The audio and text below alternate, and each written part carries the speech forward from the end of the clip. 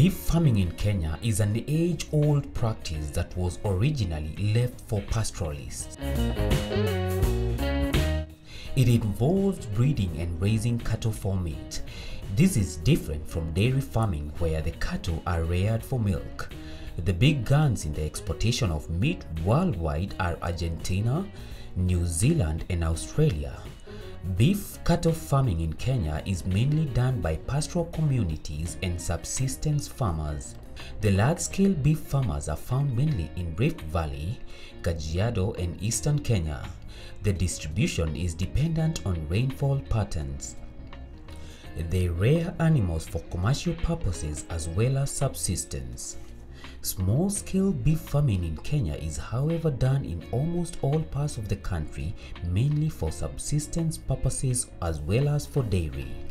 There are two main variants of beef cattle in the country. The first and most popular are the indigenous breeds like the Zebu and the Boran. The other types are exotic beef breeds. These include the Simmental, Hereford, Angus and the Fleckvieh, which has become a favorite to many farmers. On today's show, we are going to be focusing more on the Fleckvieh breed. Until recently, Fleckvieh was virtually unheard of in Kenya, which is quite astonishing in the world, outnumbered only by the Holsteins. Fleckvieh is a German word literally meaning spotted cattle. Breeding started in Bavaria, Germany way back in the 1890s and only came to Africa in 1910, initially in South Africa. Fleckvieh semen was imported to Kenya 8 years ago and is readily available in most parts of the country through Fleckvieh Genetics East Africa Limited. Essentially, we imported two cows. They were imported to East Africa from South Africa so that the farmers could actually see them. And we bred them in our farms here in Kenya. And we also imported semen from Germany so that most farmers could actually use the semen to crossbreed their local cattle, that is the Maasai cattle, the Sahiwals, the Bolans, and the Frisians, and the Archers that were around so that they could get what we call crossbreeds. That was around 8 years ago. That is when we started doing it on a big way.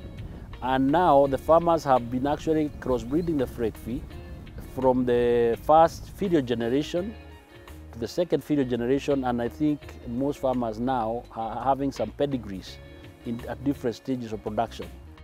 There are only very few purebred Fleckvieh animals around, so if you're interested in this breed, crossbreeding Fleckvieh with your existing cows is the easiest option, unless of course you have the means to directly import purebred animals from abroad. Dr. Anthony Gishohi, the general manager at Fleckvieh Genetics East Africa, explains how a farmer can breed their own pedigree Fleckvieh cows. In terms of production, in terms of the Fleckvieh advantage, your animal has improved by 75%. So even the phenotype, how the animal looks like, it will be more towards the brown color and the white of the Fleckvieh. It will be more muscled, it will be better, it will be more disease resistant, and it will even give you milk with higher butter fat and better protein. Now, when you get the third feeder generation, you have to go another one step. The second step is that you take the daughters and then you inseminate them with different bulls again of the Fleckvieh breed, and then you go to what is called now the F3s. Those are the pedigrees. And they are not always 100. They never get to 100 because you cannot lose the original genes of the cow that you started with. So they get to around 92, 87.5 to around even 95%. If they get all that genes of the Fleckvieh and they are above 90% or above 87.5, those are the ones we call the pedigrees. And because of the original genes of the breed that you started with, it gives them higher heterosis or what we call hybrid vigor. The productivity is better. So the farmers can achieve that in a period of about 5 to 6 years. With better planning, it can even be done in 4.5 years. So if we are doing it consistently and getting a calf every year with your breeds.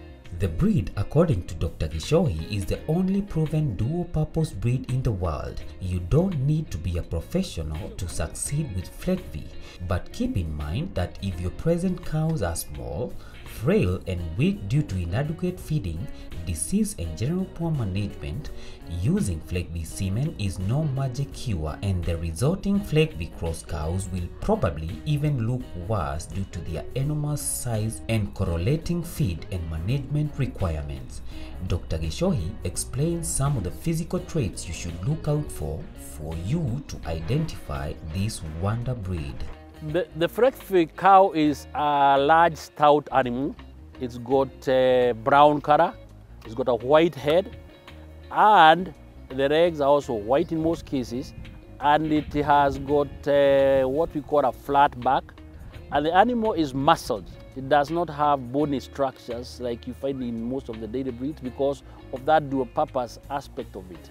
So when you go to a farm and you find a cow that is well muscled, with good strong feet and legs, with a very well positioned udder, and it's got some white head with some white tuft, and the animal looks beautiful, shiny and strong, that one is a Fleckvieh. Now you need to confirm the breed line of what bulls the farmer was using so that you can say, okay, this is a pedigree because it's been bred with the Fleckvieh semen that was imported from Germany or France, and it is this quality.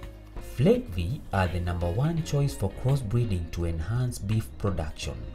One such farm rearing this breed is Olol Tipi's farm in Kajiado County.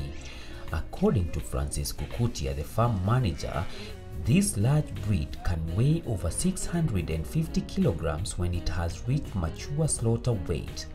Within 6 months, a calf can weigh 300 kilograms, yet its daily consumption of feed is only 40 kilograms, while a Friesian can feed up to 70 kilograms due to their genetic differences. Sasa kama management ya Olol Tipis Ranch, mimi na mwenye shamba tulikaa pamoja, tukafikiria ya kwamba jinsi yenye tutaweza upgrade ile ng'ombe zetu siwe ni ng'ombe ambayo si tu kuwa na ng'ombe, bali kuwa na unafanya ile mambo ya ufugaji kama biashara. Ndipo sasa tukaenda mwaka wa 2009 mwezi wa 6 tukaenda hapo Traders Show Nairobi, tukakutana na watu wa Fleckvieh East Africa Limited, ambayo sasa tulikuta walikuwa hata wana introduce hii new breed inaitwa Fleckvieh. Tukarudi tukakaa kama management, tukaamua kwamba zile ng'ombe zetu za Borana tutaweza fanya zikue tufanye crossbreed ya zile Borana, Sahiwals na hata Simmental, zikue breed, tuwe na breed moja ambaye ni ng'ombe inaitwa Fleckvieh. This farm is in Kajiado County, where many livestock farmers are affected severely during the dry season. When we visited the farm though, it was during the end of the rainy season and the pastures were quite lush. Even though they have installed a feedlot system, Francis Kukutia, the farm manager, says that they usually prefer to graze their animals. He adds that the breed is quite hardy and is rarely affected by the hot weather that is mostly prevalent throughout the year. Unaweza fuga Fleckvieh kwa zero grazing, unaweza weka semi free range, na unaweza fuga kwa free range venye sisi tunafanya hapo Olol Tipis. Fleckvieh kulingana na ile research ambayo watu wamefanya kutoka nchi za nje, wanasema Fleckvieh ukula 45 kilos ukifungia ya nyasi na ikutolee kitu kama 30 liters ya maziwa. According to Dr. Gishohi, the Fleckvieh can survive in many parts of the country. The Fleckvieh is a very good animal because it's very adaptable to different climates. Again, as you said, we wanted an animal that is going to survive in most areas of this country. You know, Kenya has got many types of climates, the dry, semi-arid, which is the biggest part of this country. There is a white highland, what was the highlands, the Rift Valley. So this animal actually has got a physiology that adapts well to many climates. So we have no problem in adaptation. But of course, the uptake is high in the central.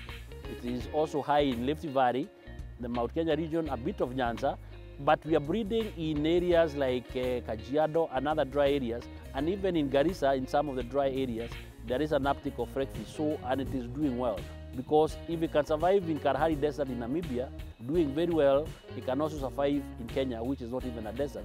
And it also survives in very cold countries like in Canada, so it can do well in very cold climates like in the Central Highlands. Dr. Gishohi explains how farmers interested in this breed can access its semen. We actually import the semen from Germany, and then we supply it to most distributors across the country. If you go to every county, there are those we call the appointed semen distributors. So if you go to any semen appointed distributor or your inseminator who is licensed by the Director of Veterinary Services to operate in a certain area, you tell them you want Fleckvieh semen, then they will get it from the distributor whom we supply, and then they use it for your animal. And we tell the farmer, if you had wanted to inseminate your cow with Fleckvieh, let the inseminator give you the straw so that you can confirm the name of the bull and the semen, and you can call us on our number so that we can tell you that semen is from us, because we can guarantee you the quality of the bull that you got. So the source of the semen is from the distributors, and it's done through the inseminators. Some big farmers or some cooperatives can buy directly from us by calling us on our pilot line, that is 0712-095555, so that we can actually help them to acquire the semen.